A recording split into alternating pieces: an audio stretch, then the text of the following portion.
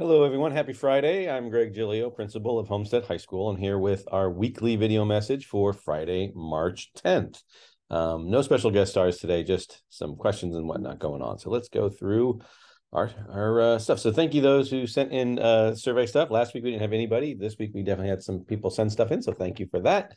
We got some shout outs and recognitions to go through first. So wanted to give a shout out to Graham Logie and his virtual enterprise students. They the class qualified for the 2023 Youth Business Summit in New York in April. This is the second year in a row they've done that. And it's a pretty prestigious kind of thing, so good for them. I just want to thank all those folks who have been and will continue to participate in the American Heart Challenge. We've getting lots of good activities, lots of good involvement. It's even raising a little bit of money for the American Heart Association, so we're happy to do that as well. Also, just wanted to welcome two new members of our staff family. We have Angelina Perez in food services and Aaron Alongi in our resource department. So welcome aboard, folks. Questions and concerns.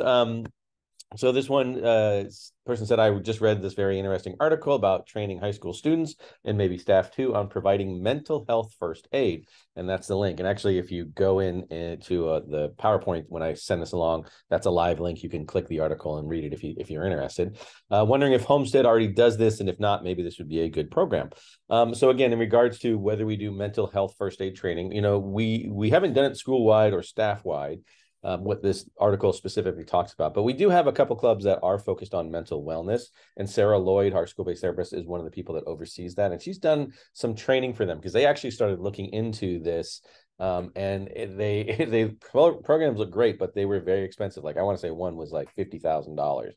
So that was a lot. And that was probably more than we were. But anyway, Sarah did some training for some of the kids in there and whatnot. We have also done some overall training for the staff on identifying and recognizing issues of mental illness.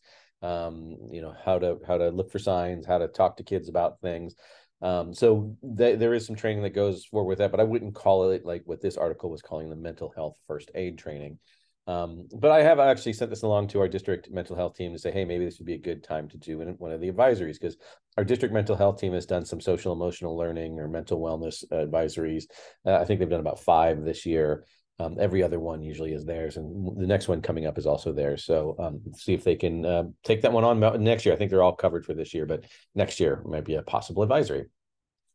Another question was, have Homestead faculty and staff been trained to recognize the signs of fentanyl overdose? Is Narcan stocked at the school and available to faculty and staff to use if needed? So the answer is mostly yes. The whole staff has not been trained on this, but we do have admin and front office staff, like our student conduct liaison, our health clerk, other folks like that have been trained in terms of this.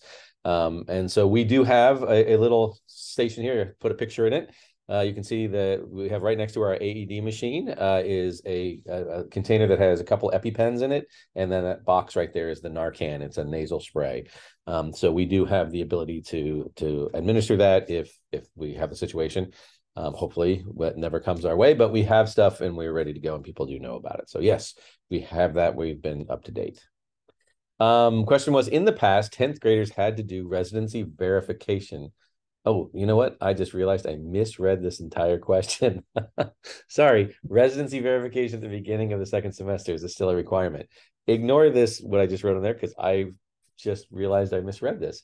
I thought they were talking about the April verification letter. Totally different subject. I will fix this on the PowerPoint. But residency verification is a process that the district has our students go through. Students and families. It's incoming 9th graders and current 10th graders. They're doing it a little bit differently this year. They're handling it at the district office. So it's not going to be that thing where you used to have to come and line up and show your driver's license and all that. It's all going to be done electronically. So that will be happening, but that'll be happening through email and through the district office. So ignore this slide. We'll go to the next one. Sorry about that. We'll pay to do closer reading, wouldn't it? This was in reference to the spring fling that just got canceled. Was there a deadline to purchase tickets to the spring fling, or an announcement that X amount of tickets needed to be purchased by X date, or it would be canceled? And if so, where was this posted? I'm not sure students realized that there was a deadline to purchase tickets. So perhaps it wasn't low interest, but a misunderstanding as to when tickets should be purchased. I don't believe there was a specific announcement like that out there, but there were lots of announcements leading up to this about please buy tickets, this is the date's approaching, that kind of thing. But just like any event, we have to have a certain number of tickets sold in order to raise the money to either break even or make money off of the subject. We don't have the thing where we can go into debt over an event or something like this. So there have been times where when you have low interest, we do cancel it. I don't remember when it was canceled, but it was up until just a couple days before. So yes, sometimes you do get some walk-in people buying tickets and that kind of stuff. But the idea was to try and buy the tickets beforehand so we would know. And even with that thought, like maybe some people will buy tickets at the door, there weren't enough interest and it was not going to be worth all the trouble. So we got canceled. Sorry. But again, if you are interested in going next time, please buy your tickets early. And that way we'll be able to have the money to fund the event. So maybe next year. Other announcements going on. So this one I'm sure is going to cause a little bit of a kerfuffle, but we are just kind of at our wits' end here in terms of parents coming into the staff lot before and after school, and when they're not supposed to. We've sent out messages, we've done emails. We continue to have issues where parents are coming in and clogging up the staff lot, and they're getting in the way of construction trucks. They're getting in the way of medical emergency vehicles. I mentioned that twice the other day. We had an incident just yesterday, actually, out in the Horseshoe where there was a car accident. We had, there was a sheriff's car there with lights on. There was a tow truck with lights on. They were trying to fix it, and people were trying to drive around them and get into the Horseshoe to wait for their kids. So we got to take a little drastic measure here on the staff lot. We are going to do, since we can't control it in the way that we've wished we could, starting on the Tuesday when we come back. We don't have school on Monday, but on Tuesday the 14th, we will be shutting down the entry to the staff lot right around lunchtime and through the end of the day. And that way people cannot come into that. If you're in the parking lot, you'll be able to leave, but you will not be able to come in and get your kid. Now, some people we allow them to come in there and do that. We're going to be sending you some information about, where to pick up your student. If your student has mobility issues, that kind of thing, we'll have a new pickup spot for you, but we'll send that information directly to you. Those of you who have been using the staff lot for pickup, this will not be allowed. You should use the Horseshoe, the student lot, or another offsite location to pick up your kid, or just better yet, after the rain gets down. I know that's kind of making things a little bit worse here, but after that, please encourage your student to use alternate means. That could be walking, that could be skateboarding, that could be riding a bike. Please think about that, and then you won't have to worry about picking them up. The lot is going to be closed in this manner for the rest of the year. And so we're going to have to do that because it's just becoming unmanageable. So I apologize to those who this may inconvenience, that we're needing it for legitimate reasons. But for those of you who were ignoring us, we have to take it kind of up the thing here. So I wish our parents were following directions better, but not happening this time. So that's why we're going here. So thanks a lot. And again, if you're one of those parents that have the special permit to come in and pick up your student with mobility issues, please look for our email. We'll be sending that out here soon. This is something, again, we need to kind of crack down a little bit on. We have a new system in our library, in our cafeteria and food services, where they absolutely have to have a student ID. It takes a lot longer and stops the line in terms of trying to stop and say, oh, what's your name? What's your ID number? Making sure it's the right kid, all that kind of stuff. Really have the ID. So we are really been cracking down on making sure kids have an ID, or at least a picture of their ID. They should have it with them at all times anyway. And if they don't have one, they should go to the ASB office and get a new one. It's not that big a deal. But we are pushing aside kids who maybe don't have their ID or they're having to wait. Again, one of our concerns, and we keep getting, is that it's taking too long for kids to get through.